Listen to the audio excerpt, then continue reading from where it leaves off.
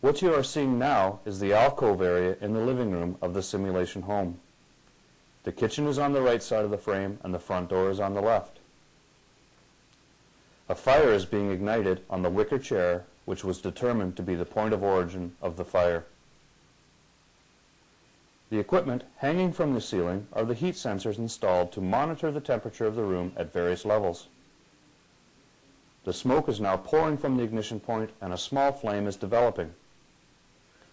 The wicker chair is now burning.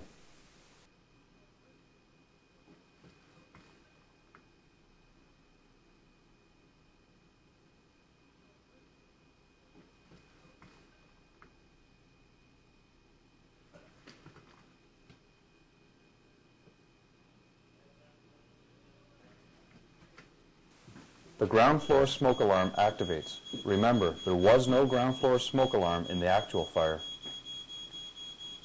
The fire is still in its early stages, but you can see that the smoke layers are already beginning to accumulate at the ceiling level. If the occupants were alerted to the fire at this point, they would have had more time to safely escape. In a fire, every second counts.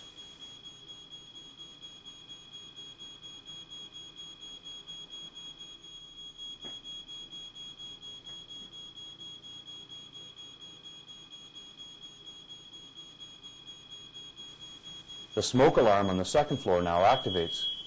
This is the alarm the family heard. At this stage, they are getting out of bed, gathering the children, and preparing to escape.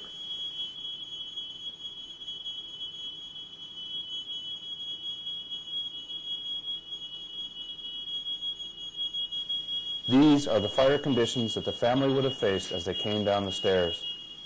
At this point, the temperature in the room at shoulder levels is approximately 40 degrees Celsius.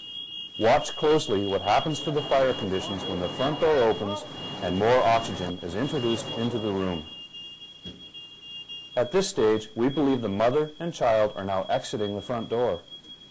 In the confusion of the growing fire, the father and son became separated, and the father barely escaped with his life. Unfortunately, the child had run back up the stairs and perished in the fire.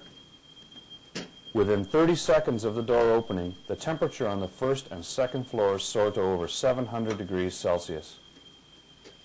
The fire is spreading rapidly throughout the room as flaming paint is dropping onto the furnishings.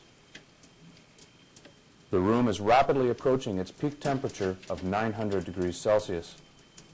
All of the materials in the room are burning, and in less than 3 minutes, we have now reached flashover conditions.